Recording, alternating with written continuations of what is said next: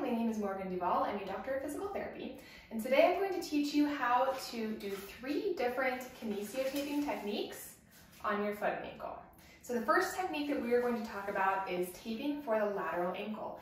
Now this is a technique that I use for ankle sprain, anytime that you're having discomfort on the outside of your foot and ankle, this can absolutely be helpful. So the Kinesiotape, there's a lot of different brands. There is the brand Kinesiotape. There's also a rock tape. You can find so much out there. It's very readily available on Amazon and it's pretty affordable. What's nice about the Kinesiotape is that it doesn't provide a lot of support, so it's not going to be like wearing an ace bandage, it's not going to be like wearing a brace, but it does give you just a teeny tiny bit of support in the areas that are taped, which can be really helpful when you're recovering from an injury. It's just a little bit more confidence there with those structures and where you've taped. Additionally, what the Kinesiotape does is when you put it on your skin, it actually pulls your skin up a little bit away from the fascia and the underlying tissue.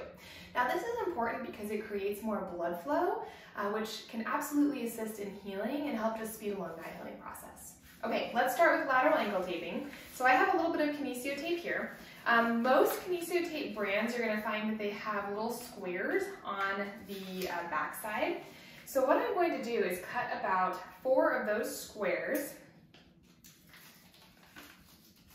and I'm going to do that twice. So I have 2 strips that are about 4 squares long, and then I'm also going to cut a 3rd strip that is about 2 squares long.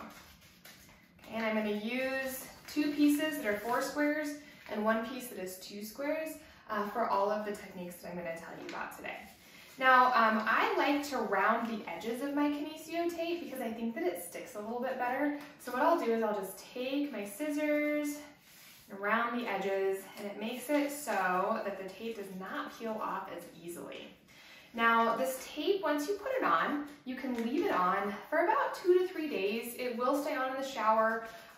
It'll kind of start to peel off at the edges. And you can absolutely, when that starts to peel off, just go ahead and take it off because it's time to apply new tape at that point. Another tip that I have is if you have lotion on your skin, the tape is not going to stick. So make sure that you do not have any lotion on your skin at all. You can wipe your foot down with like rubbing alcohol, maybe just wash it off, but any lotion is not going to allow the tape to stick. Okay? All right, so step 1, now that I have my edges rounded, what I'm going to do here is take the paper off of the tape. So I'm going to rip the tape, and as you can see, the paper is ripping, but the tape is not, right? So I'm going to rip it just a little bit here at the top and then pull the pieces apart. And now the paper has ripped in half, but as you can see, the tape is still intact. I'll take off one side of the paper, just like this. Now what I'm going to do is make basically an X across my ankle. And I'll roll up my pants here. Okay, so I'm going to start with the X that's going this way. I'll place the tape right here. It's just in front of my lateral malleolus, which is this bone right here. Okay, I'm going to place the tape on my skin, make sure it's on there really good, and I'll take off the second piece of paper. Now, if I just tape it down like this, it's not really doing much of anything, right? So what I'm going to do is I'm going to pull it. I'm not pulling it to 100% of its stretch. I'm pulling it to about 75% of its stretch. So it's almost completely pulled, but not quite. And I'll make a nice line diagonally from right in front of my lateral malleolus, this bone right here, to about mid-calf, all right? I'm gonna do the same thing with my other piece of tape, but I'm gonna make an X the opposite direction. Okay, so this time I'm going right over the lateral malleolus, this bony structure here. I'm going to start on the heel, get it on there really well, take the tape off, give it a nice 75% pull, and then pat it down. And you can see right here I kind of messed up a little bit. I have a little bit of like a fold in the tape, and kind of just pick up the edge of the tape and take that off. Okay, I now have my smaller piece of tape. I will rip it, pull, take half of it off. I'm going to start behind my lateral malleolus near my Achilles tendon right here. Place the tape on, make sure it's on there really good. Now I'm going to give it a nice pull all the way to the front of the ankle, which is right here. So now I feel nice and stable and supported, and my taping technique is complete. All right. So I'm going to just use these same pieces of tape because I'm trying to save a tree. Normally you would not reuse tape like this, but I'm going to again because I just want to save a tree and not waste too much tape here. All right, so I'm very carefully taking it off. When you take yours off, you don't have to be as careful as I'm being. Like I said before, this is just a tape saving technique. It is for video and instructional purposes only. Okay, so I'm going to turn around so you can see the inside of my ankle. We already talked about lateral ankle taping. Now we are going to talk about medial ankle taping. Now typically this taping technique I will do if a patient has posterior tibialis symptoms or any plantar fasciitis, because this taping technique actually supports the sole of the foot a little bit, which can be very helpful for plantar fasciitis symptoms, possibly flat foot, lack of an arch. This can also be very helpful. So what I'm going to do here, this is my medial malleolus, this bony structure right here. If you kind of palpate down below the medial malleolus and find your way to a pretty bony point, mine is right here, this is a bone called the navicular.